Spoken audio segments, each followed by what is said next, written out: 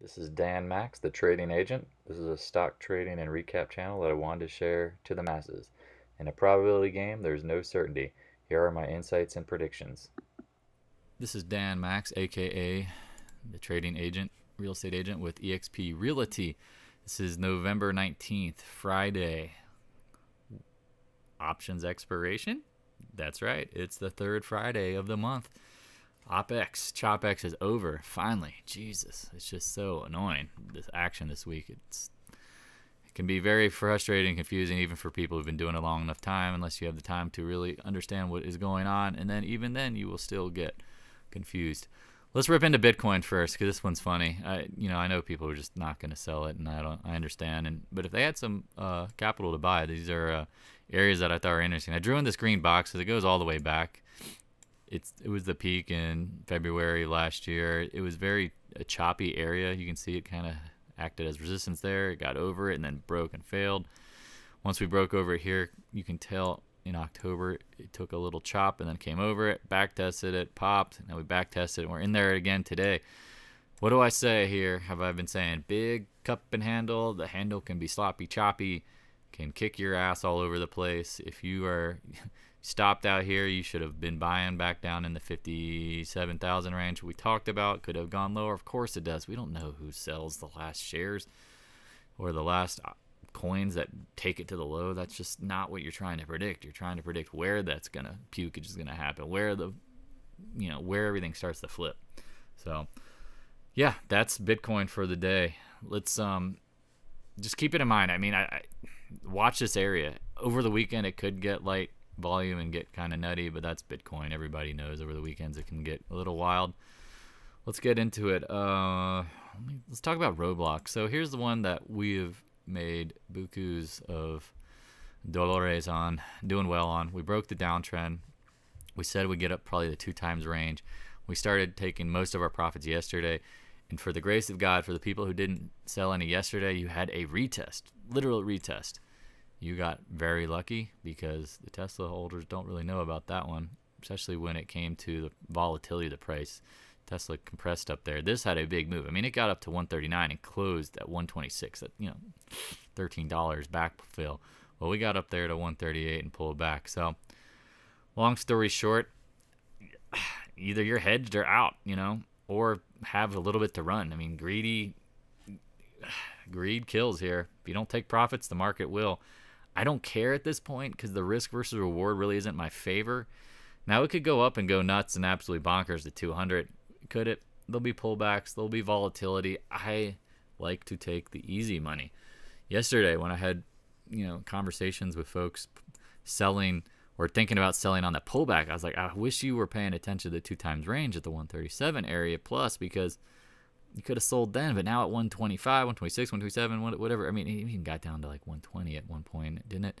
Yeah, the 120s. Like, now do you want to sell? And it's like, well, shit, you missed 18 points. Like, that is painful mentally to deal with. Well, you got lucky if you waited, and hopefully you took some.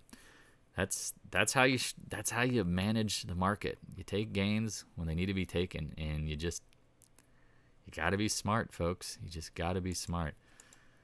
Oh man, let's I apologize, something here. I hit the one button. It did something. Yeah, let's get into RIVN real quick. We talked about this potentially trying to be a buy. It was a sloppy, crazy son of a what.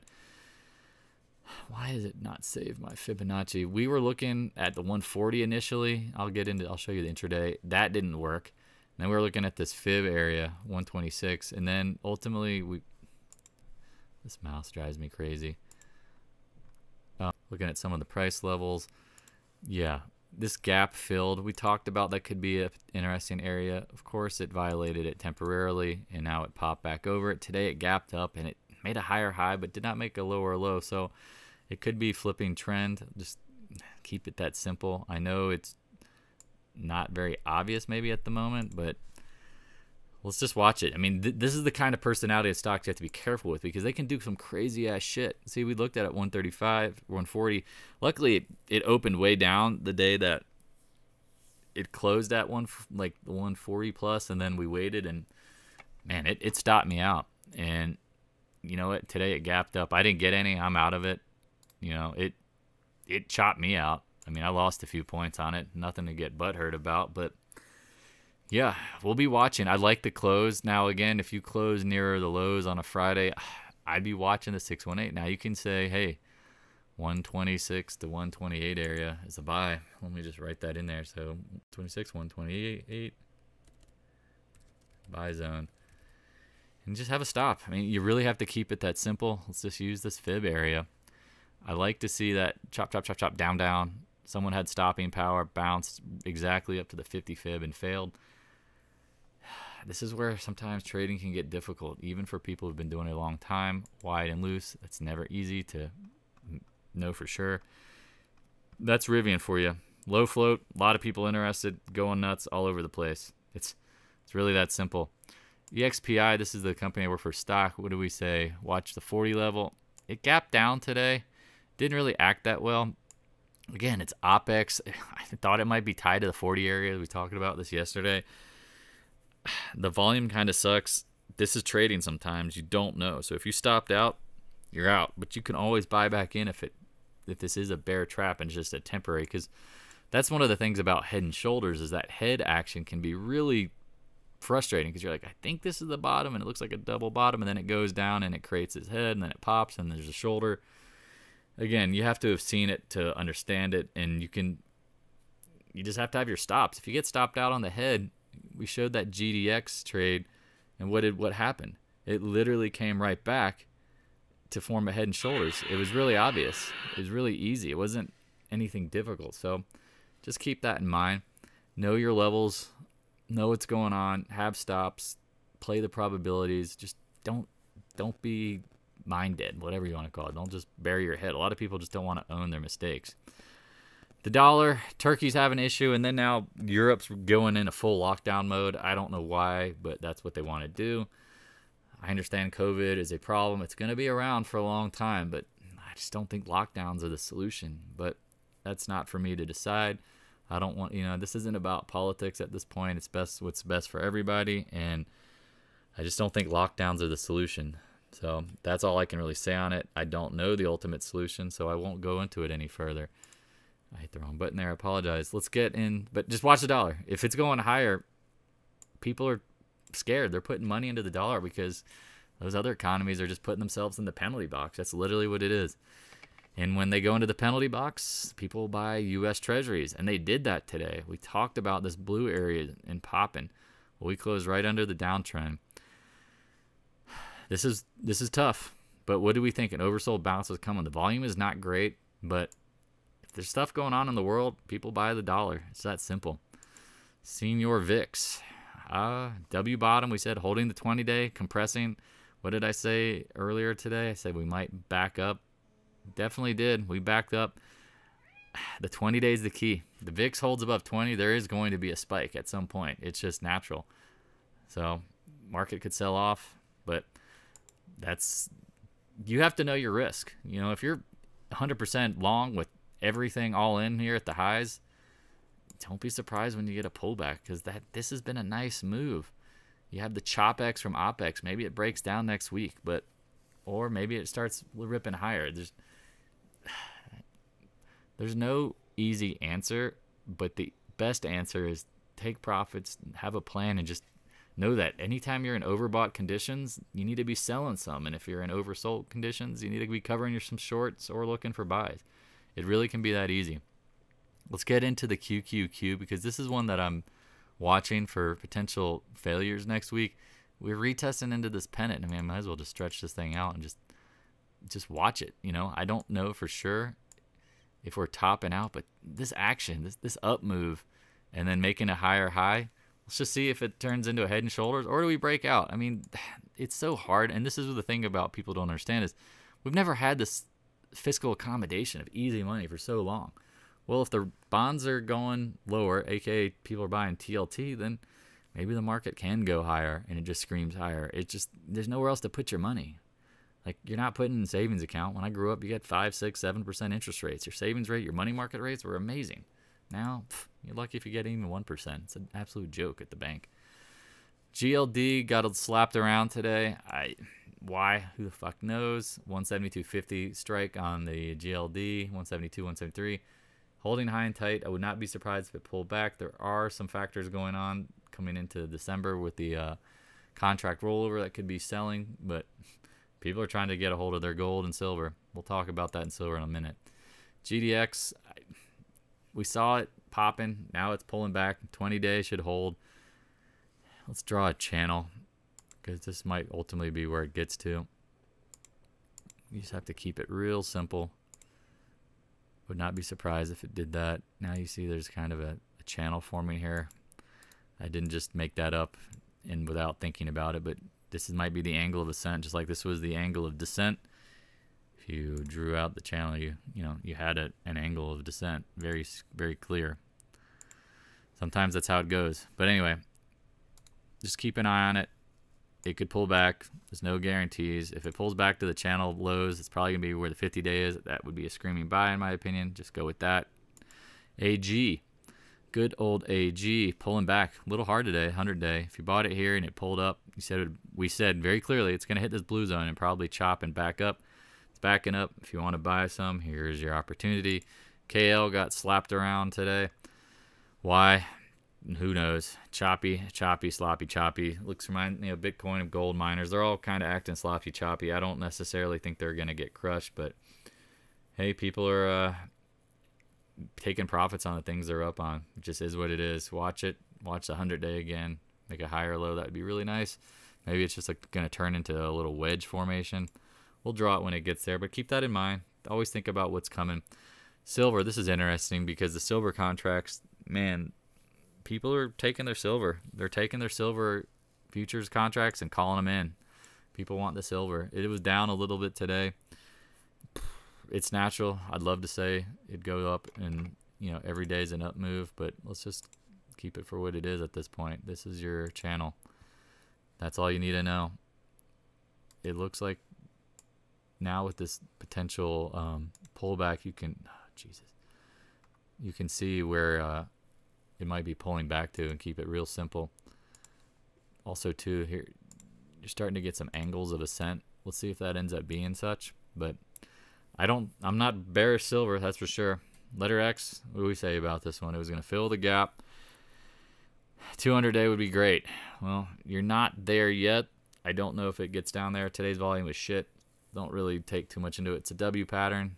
Wish it would go up every day, but it doesn't. If you're along it, just have a plan. AMD. We talked about this guy getting up to retest the red uptrend. If you're not taking any profits up here, your profits will get taken at some point. I just don't know from what price.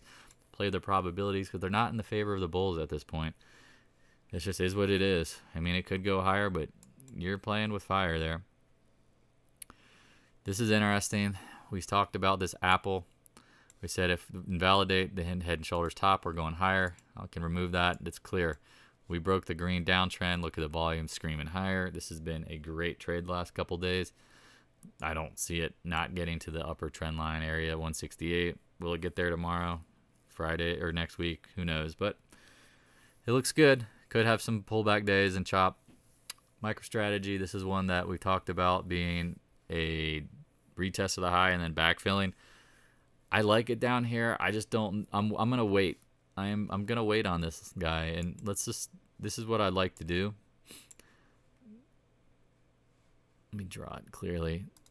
I'd like to draw some sort of descending trend line to kind of play against that to see it break out and over. You can do the same. This volume is interesting into the close today. It was pretty strong, and it didn't make lower lows into the close. Somebody clearly held the bottom of it. I think you can break, 730 area. You might be able to play the break out and above of the downtrend because this is pretty strong down. Last time you had something down like that, look what it did. It popped right back. I wouldn't be surprised. This is a volatile stock. Just keep an eye on it. Probably a buy at some point. Tesla, said the 20-day, got a hold above it. So far, so good. Maybe you get the double top. This was a 2 days tight range, and then it pulled back. Tesla's a monster. I don't ever recommend really shorting it unless it is super obvious, and picking the first top is not super obvious, as I always tell people. The first mouse gets trapped, the second one gets the cheese. Well, if it's a double top, wait for it. And if it breaks out, great. Good for the bulls. At this point, you know, just play it for what it is. PENN, 5250 strike pinnage. Holding at the very bottom of the blue range. I am still in it. I am holding. I have time. My stops are manually being watched and going to be put in if needed. I know he's buying a ton of stock. I know the company is down here. Let's see what happens. Patience. Have your plan. If you get stopped out, you can always rebuy back in. XOP, what do we say? 20-day, get out. 50-day, or this moving fib and the 50% fib, get out. Well, doji sandwich. A doji sandwich is a doji in between two big candles, and usually the following direction will continue. This is what you got right here. Here's an example of a doji sandwich. Big red, doji red, had more continuation. You see it here and in between, you know, some of these trades. I'd be careful with it. I don't know what level XOP is going back to, but we'll figure it out when it gets there. VALE, Scott, this is your favorite. This is full in some sort of W pattern. It had an interesting day. It did not close anywhere near the lows. The candle's red, but it closed above yesterday's, you know, opening, which is interesting to me. It's trading at a whopping 3 times future earnings. PE, that's crazy. It's so cheap. Someone's going to buy that. You should be buying it too. I know I should be too. I know, Scott, you got it. PAAS broke the down channel here. 20-day. Nothing to really say. ExxonMobil. Oh, yeah. That's ugly. Gap down. We said watch this area. And I mean, this is sometimes what happens. You're in a trade and you're waiting for a level and boom. If you got your stops knocked yesterday, you're very thankful that the gap did not get you today, because I mean, that's a $3, you know, that's 5% in ExxonMobil, which is a lot because that stock doesn't usually move a ton. So sometimes that's what happens. And this is what the thing about being over leveraged at the highs. So if you bought the stock and it started tipping over, you know how I'm saying take some profits up here. Well, now when it pulls back, you're not all in and you're just crapped on yourself, because gaps happen. I mean, it could have been a downgrade today. I don't know the reason, but that's always possible. And so that's where taking gains up near the highs allows you, so that if this happens, you're not fully invested. Maybe you got your hedges on. You're not feeling so terrible. I mean, you just have to think about it from the perspective of probabilities. And I know a lot of people just need help with that. So that's where I recommend coming to the Discord room. Ask questions. Watch the Back to Basics series. I got to pump out at least 500 more. There's plenty of things we need to talk about. But yeah, I'm here to help you guys. If you have questions, just pop in there. Please subscribe, share. You know, the more people that follow this, the more content I'm going to produce. It's just a matter of time. That's what I'd like to do. I mean, trading is my first passion. It's something I know a ton about, and I apologize at times because I know I'm talking over people's heads, but I also know that people need to do their homework and learn this. This isn't Japanese. This isn't a Mandarin or some completely foreign language. I'm going to try to bring analogies that are resonant to gambling, and also just in general how you manage risk if you are at a casino or doing some sort of calculation of risk with an investment. That's trading. It's probabilities. This is if you owned a house very cheap and you bought it in the 50s and it went up and it's up 20-30%, and you're an investor and you're looking to sell house, casino, whatever, taking profits, putting some in your pocket, refinancing, whatever you want to do, cash out, refi, like pull the money out so you can put it other places. That's the missed opportunity, and the opportunity cost of always being all in. All right, well, I hope everyone has a great weekend. This is the weekend recap. Dan Max at EXP, aka the trading agent. If you have questions, I'm around this weekend. It's Thanksgiving's coming up, so I hope everyone is doing well and safe travels. We'll talk to you soon. Have a good weekend. Thanks for watching. Please subscribe if you like the content. Also smash the like button, share with your friends, and add a comment. If there's a topic or stock you'd like me to give you insight about, let me know in the comment section. I'll do my best to answer your question. Thanks.